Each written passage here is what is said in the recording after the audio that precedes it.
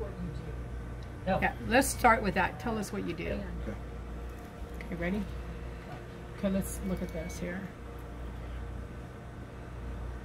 So here's the edit on the documentary. And we have, how much time do we have that we're editing right now?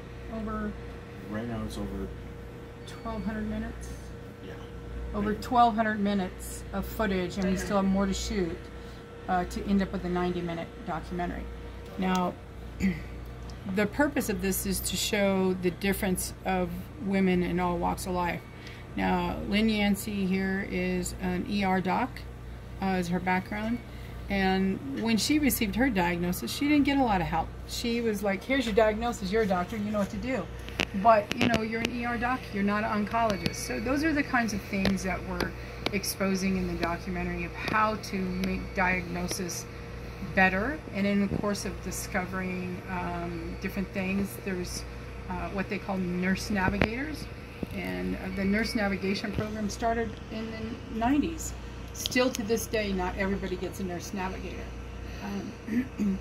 And those people kind of hold the person's hand and take them through all the different steps they need. So we are bringing this out so that we can help, one, create a better program for individuals in the hospitals with the navigation connection. Some people feel like they don't need that.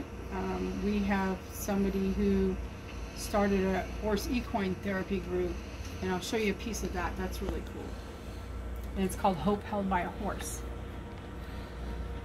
And her thing is, she was a oncology PA, and when she received her diagnosis, she thought, oh, I got this. And she had horses, and she couldn't compete with her horses any longer. And so as a result of hanging out with her horse, not being able to ride, she realized the horse was taking care of her, and that's how Hope Held by a Horse was created. And it's a lovely program, and here we shot some footage with some nurse navigators getting to experience the program firsthand so they can in turn help their patients better. And that's really what Courageous Warriors Beauty from the Ashes is all about.